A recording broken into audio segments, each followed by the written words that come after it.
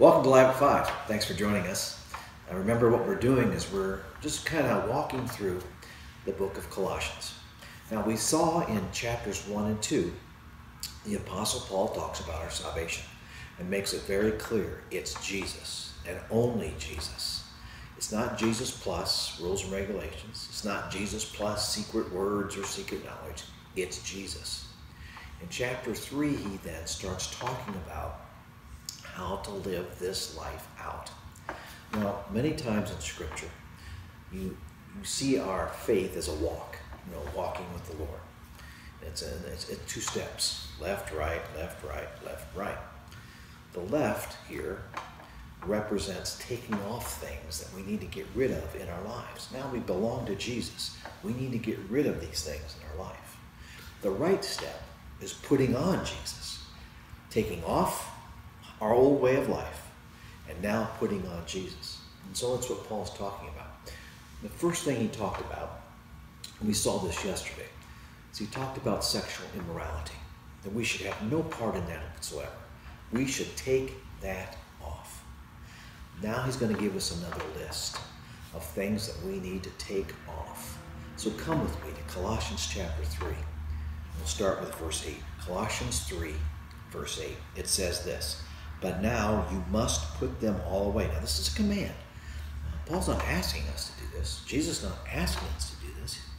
You need to get rid of these things. It says, "But now you must put them all away. Anger, wrath, malice, slander, and obscene talk from your mouth." And he's going to talk about 4 things that we need to get rid of. The first one is evil attitudes. And he talks about anger and wrath. What he's talking about is an anger that's a slow, smoldering anger that you don't deal with. You just let it sit there and it smolders until finally it just blows up. The next thing you know, you just vomit on everybody. He says we shouldn't have that type of stuff. Jesus makes it very clear that when we are hurt or someone said, we're supposed to go to them and talk with them about it right away. Not let it sit there and smolder until it blows up. We're not supposed to do that. So Paul says, get rid of that. Get rid of that in your life. It also talks about malice. Malice is a planning evil. It's planning evil in advance. And when it happens, you rejoice about it. He says we shouldn't be having anything about that. We shouldn't be planning evil on anybody. And then he talks about evil speech. The first thing he talks about is slander. Talking bad about someone. That really hurts Christianity a lot. And so we need to ask ourselves 3 questions before we say anything about anybody else. And that is this: is it true? So much slander is not true. That's what slander is. It's just not true. Secondly, is it necessary? Is it your job to go around telling everybody about everybody else? I don't know about you, but I have enough problems just taking care of Steve. And number 3, is it kind? Is it kind? If it doesn't meet one of those 3, it doesn't meet all of those 3, then you shouldn't do it. And then he talks about filthy speech. Now, this refers to foul talk, coarse language. It shouldn't be in our vocabulary. Those things shouldn't even be there. And then he talks about another one, the 4th one, in verse 9. He says, "Do not lie to one another, seeing that you have put off the old self with its practices." Back in those days, lying was part of life. And the pagans did a lot of that. And Paul says we shouldn't be that way. We shouldn't be people who go around lying all the time.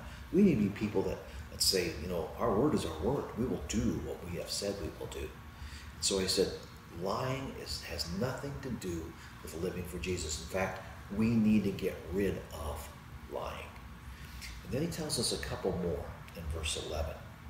He says this. He says, excuse me, "Here there is not Greek and Jew, circumcised and uncircumcised, barbarian, Scythian, slave, free, but Christ is all and in all." He's telling us 2 things here in this verse. The first thing is this: we no longer can blame our heritage for the way we are. Now, before Jesus Christ, we couldn't change. We were in a rut and we couldn't get out. But now that we have Jesus, we can now change with the help of Jesus Christ. We can change. And so you can't go back and say, well, The reason I struggle with X, Y, Z is because of my heritage. No, it isn't, because you can change now. This is what he's talking about. He's also talking about this. The church has a real problem with this. Back in the day, there was two cultures. My culture and your culture. My culture was right, your culture was wrong. Let me give you a couple examples. If you were a Roman, you were good. But anybody that was not a Roman was bad. Same thing with the Greeks. If you were Greeks, you were good. But if you were not Greek, you were bad. Same with the Jews. If you were Jewish, you were good. You were good with God. But if you weren't Jewish, you were nobody. And what it's talking about is that kind of mindset should not be there anymore. We need to get rid of that mindset. We should be people that love and take care of each other, no matter what our last name, no matter what our color is, no matter. It doesn't matter anymore. We belong to Jesus Christ. And this is what he's saying. We are to love each other. This was something that was known in the early churches. We've talked about this, how they loved each other.